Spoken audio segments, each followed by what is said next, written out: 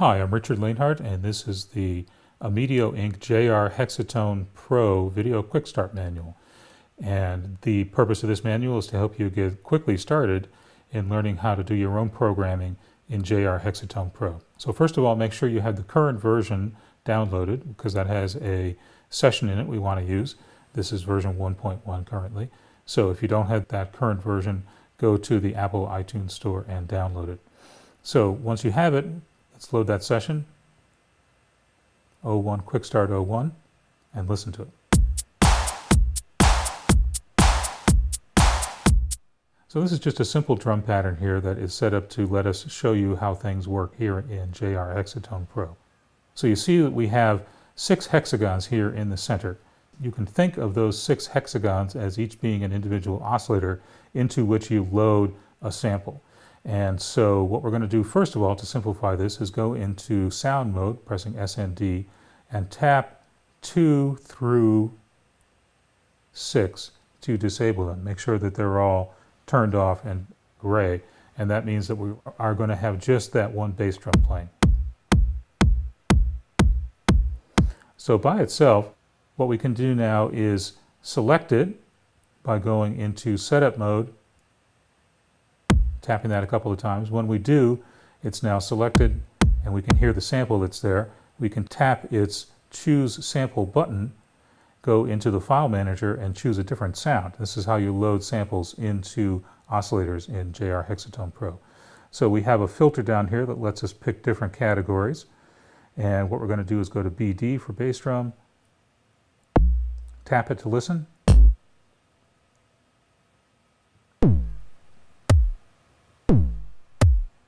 and click the arrow to select it and load it in there.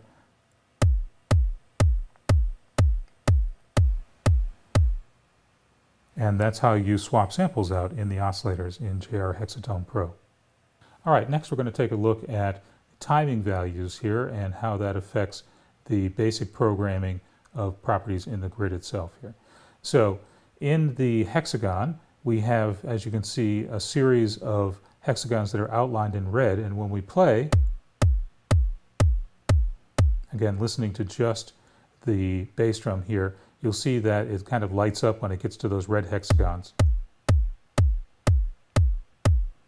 That's telling us that a sound is happening there. So only hexagons that have a red border around them will produce sound when the oscillator travels through them. The other hexagons around there can affect the rate at which it travels through, but essentially only those things with red borders are going to make sound. So one thing we can do if we want to increase the beat here is just add more borders here. So let's tap the sound button. I just missed it there. Missed it there too.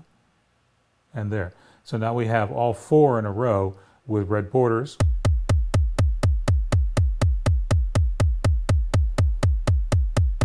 So everyone is sounding. Now, those are actually sounding in eighth notes, and the reason being that even though we're at a tempo of 122, we're now subdividing the time base for this particular oscillator with this property down here that's called timing.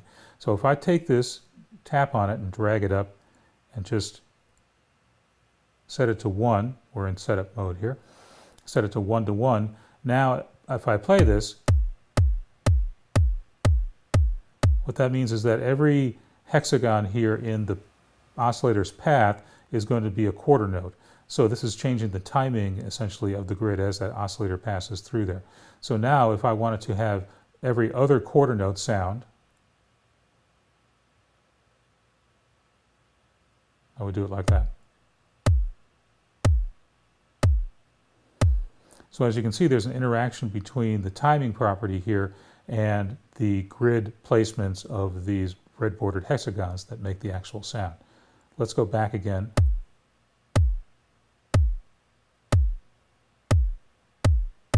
Set that to 1/2 again. So now it's actually eighth notes in there, but it's playing every other eighth note, so it sounds like quarter notes. Now we've got eighth notes. Now we've got 16th notes. And there are our quarter notes again.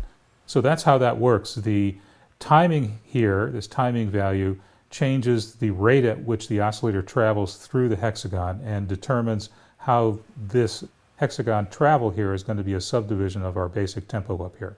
So our basic tempo was 122. At 1 to 1, each of those represents a quarter note. At 1 to 2, each of those represents an eighth note, and so on. All right, now you probably have seen other sessions that you've loaded where the paths of the oscillators have gone all over the place in seemingly unpredictable ways, and here ours are being very predictable. The reason for that is that these paths have black hexagons protecting them, so to speak, on either side from wandering off into the larger hexagon field here. Now, if you look closely, you'll see that there are black hexagons on both sides and some lighter gray hexagons here in the path itself. So to change that, you go into grid mode, tap the grid button, and now by tapping those individual hexagons, you can change their color. And by changing their color, you're changing the probability that the oscillator is going to travel over there. So what we're going to do now is just in grid mode, tap these hexagons that are on the sides here. We're going to tap them again to make a lighter one here, and we'll do a lighter one there as well. And now watch what happens.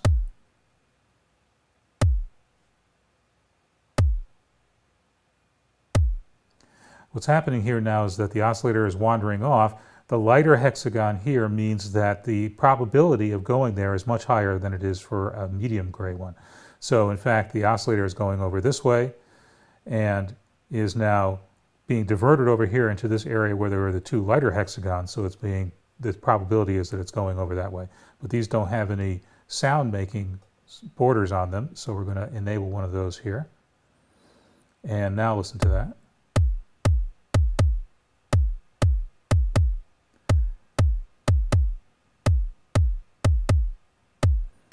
So that has completely changed the pattern and made it much more syncopated because we're changing the probability of the motion here. So now this is going here, it's taking an eighth note there, basically it's going to there, making a sound, coming back, bouncing back, and so forth. Now we can again change probabilities of what that's going to do by going back to grid, tapping that one there, and now let's go back to sound and make a sound happen on this one.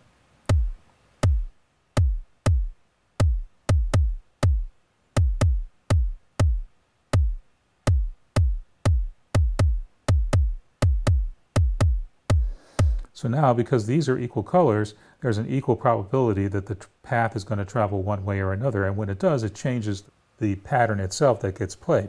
And that's how Hexatone makes its own patterns. It generates them by sending the oscillators down through these paths here, and those paths then determine how often the beat is going to sound, how often the sample is going to sound.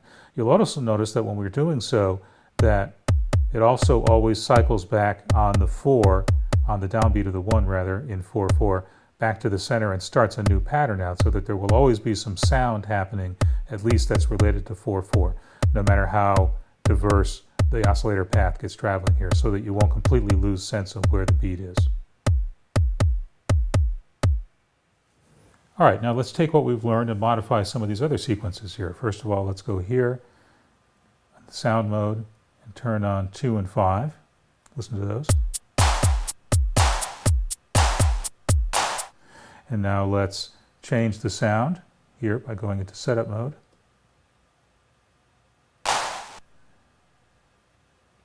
Let's go to snare drums.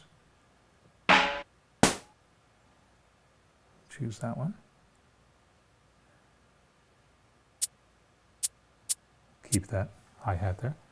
Next, we'll go into grid mode. Give it a listen there, and let us open up some of the sounds here a little bit.